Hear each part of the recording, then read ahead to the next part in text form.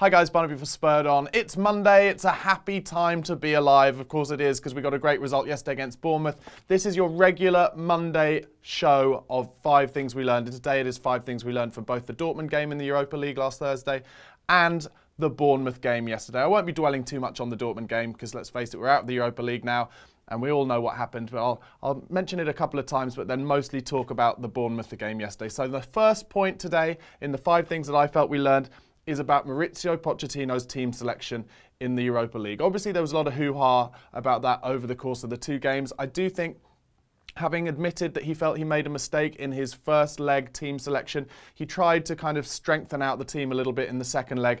Eric Dyer and Dele Alli played, for instance, which to me, honestly, on first look, I thought was a mistake. I thought we were already out of that competition by that point, and we should have just rested our players again for Bournemouth. But what I want to say is, I think when it comes to it, if you focus on the Premier League, he did the right thing. He wanted to make sure that we got 6 points out of the Aston Villa away game and the Bournemouth at home game. And not only did we do that, but we scored 5 goals and we didn't concede any. And we're in second place in the league. And let's face it, if we hadn't got those 6 points in those games, then not only would we be further behind Leicester, but Arsenal would be a lot closer to us, and even Manchester United, who won at Man City yesterday, would be closer to us in 5th place. Now, a lot of people are saying to me, oh, why are you bothered about Manchester City and Manchester United? You know, it doesn't matter. It doesn't affect us. I still think it does. Whilst there are 7 games to play for and it's mathematically possible, I don't want to be the one saying we've definitely got Champions League football. I did say a couple of games ago, if we get the 6 points from the Villa and the Bournemouth games, I think Champions League will be nearly there. And Leicester, Claudio Ranieri is now talking about how Champions League is nearly there, and I do think it's really close. And let's not forget, guys, Champions League is what we were aiming for. I think we were all saying at the beginning of the season, in the closed season and in the pre-season, that we thought, you know, realistically 5th probably in terms of the money we spent, the team we had. We had no idea that this team would gel so well and blend so well and get on with each other so well. So we should still be absolutely delighted with the idea that we might get Champions League football. Also, especially, let's face it, back then, we never thought that we'd get in the top 3 realistically, and that is looking like a high possibility now. So we should be absolutely delighted. Now, don't get me wrong, that's not suggesting I'm settling for Champions League. I've heard Spurs fans saying, I'm fed up with people saying they'll settle for Champions League. It's not about settling. It's about being realistic. Yes, we've got a chance of winning the title. Yes, we're keeping the pressure on Leicester. But to get in the Champions League, for the amount of money that we've spent, let's face it, we haven't spent, and for the size of our club, is an incredible achievement. So if we do that, then we should rejoice in it, and it will have been an amazing season. Anyway, my point being is that, you know, he's put all his eggs in the Premier League basket. He said, I'll rest my players against Dortmund, but we have to get those 6 points, and he did that. So in terms of my first point of the things we've learned, that decision has been proven to be a correct one. Not necessarily correct in terms of if you wanted us to win the Europa League, but correct in terms of us keeping up our title challenge. The second point I want to talk about in terms of things we learnt, it's about Dortmund. Let's face it, I'm willing to admit this, they were too good. They were a level above us, a cut above us, and to that end, maybe Mauricio Pochettino did the right thing to some degree. We might have lost badly with our first team. I don't think we would. I think we'd have got a lot closer.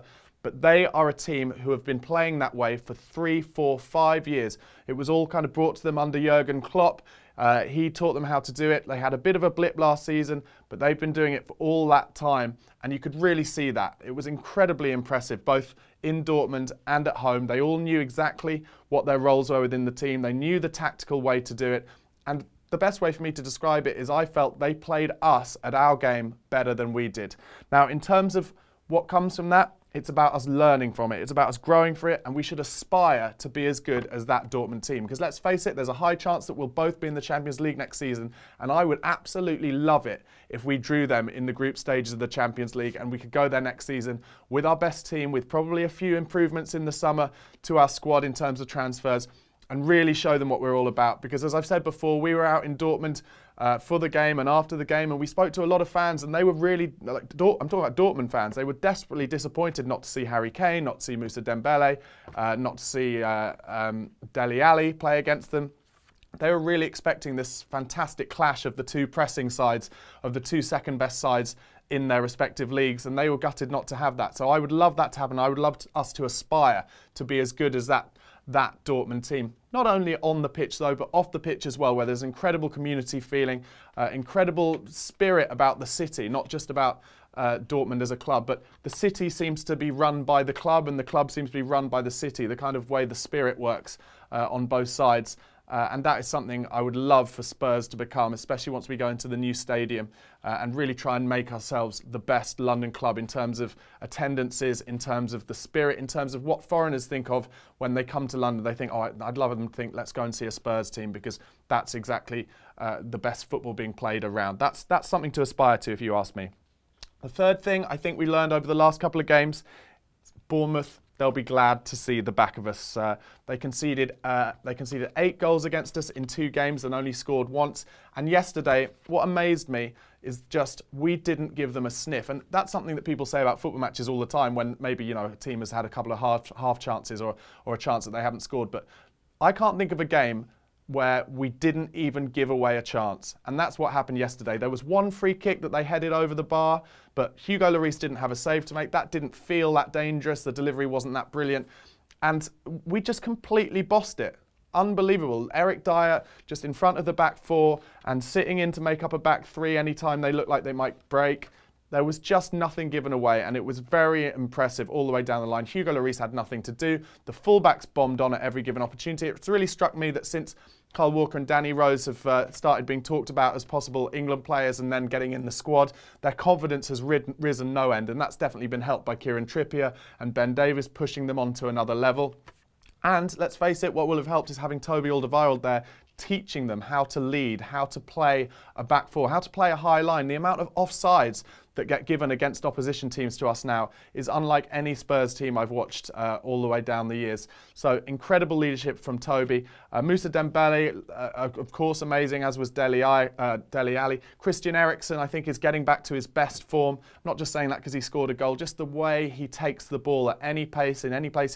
His pace is good on the counter-attack as well. He's not given enough credit for that. And of course, both his and Dele Alli's understanding with Harry Kane, who of course scored 2 goals yesterday, is, you know, top notch. So Bournemouth won't want to play us again. Let's not forget, Bournemouth hadn't been beaten away from home since December, and they'd only been beaten 4 times since we beat them 5-1 at their place. So they are not an easy team. A lot of people were thinking we should just roll them over, and we did in the end, but we really put in a fantastic performance yesterday, and that's why they'll be glad to see the back of us. My fourth point in things that I think we learned from the last 2 games, I'm going to say I think Harry Kane is the best striker in the country at the moment.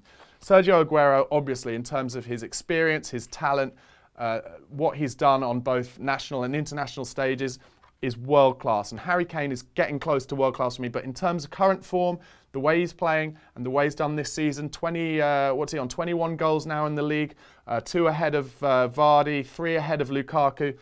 Absolutely top notch. Not just because he's scoring goals either. His hold-up play is fantastic. And I said it to the guy who sat next to yesterday in the ground when he put in that, when he was holding the ball up all game and bringing other players in, but also when he made that fantastic slide tackle in his own box to stop them getting a shot away. I turned to the guy next to me and I was like, God, can you ever imagine Emmanuel Adebayor doing that? And let's face it, that is a big difference between last season, the season before, and now. We had Adebayor playing a lot of the time, or we had Soldado playing, or we had Paulinho playing in the midfield. And these are the kind of players that make a huge difference when they're on the pitch in terms of just not being up for it, not being good enough. And that is what we've got. And Harry Kane, just utter leadership. He will be a future captain of this club. I also think Eric Dyer will be a future captain of this club. And if I was going to choose between them, to be honest, if for some reason Hugo got injured or wasn't playing, I would choose Eric Dyer first up, because I would say, Harry Kane, you just get on with your job, scoring goals, bringing other people into play.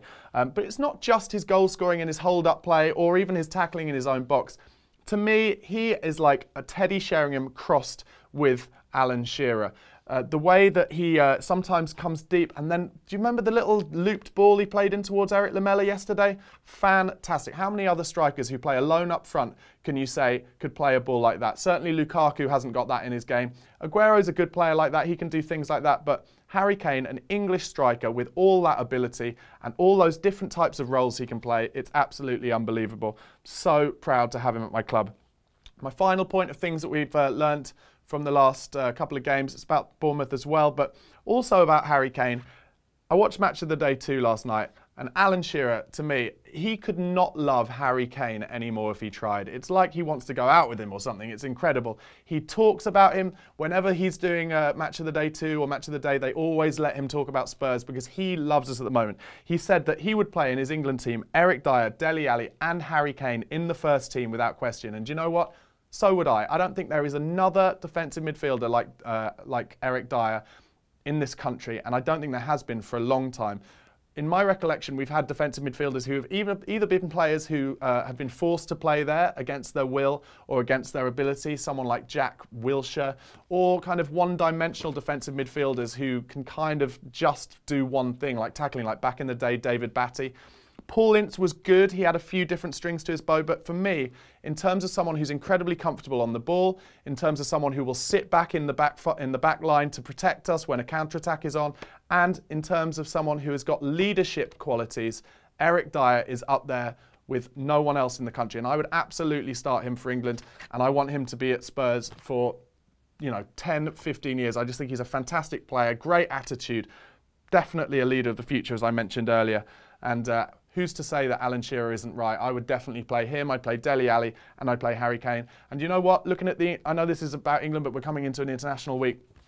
Maybe Hodgson could play Eric Dyer and Danny Drinkwater from Leicester, and that would free him up to play an attacking three behind Kane of, let's say, Dele Alli, Ross Barkley, and then I guess realistically he's going to insist on playing Rooney, but you could play Sterling, although I don't really rate Sterling, to be honest. I don't think he's got a football brain. But that could be, Spurs making up the spine of that England squad. And then second just to that, I'll talk about Belgium a little bit. If they've got players who can play centre-back and Toby Alderweireld doesn't play centre-back for them in the Euros, then good luck to them. Because there's no way for me that Vincent Kompany is as good as Toby Alderweireld anymore. No way. Toby Alderweireld could become the best player in that tournament. He could win it for Belgium, I think. They've got so much other talent as well, obviously, but what a leader, what a centre-back, what a player. I just think, to stick him out at full-back with Jan on the other side is just, I can't believe how talented they must have, what other talented centre-backs they must have to allow that to happen. Anyway, guys, that's been the 5 things that I felt we learned from the Borussia Dortmund and Bournemouth games over the last week. Let me know what you felt we learned in the comment section below. Let me know what you thought of the video. Drop it a like. Don't forget to subscribe to the channel on YouTube and follow us on Twitter @SpurredOnTV. Come on, you Spurs. Hi guys, Barnaby for Spurred On. This is my match review after Tottenham Hotspur 3, Bournemouth 0. We've just done about what feels like about 50 fan cams. Everyone's so positive, so excited. We got a goal after 45 seconds.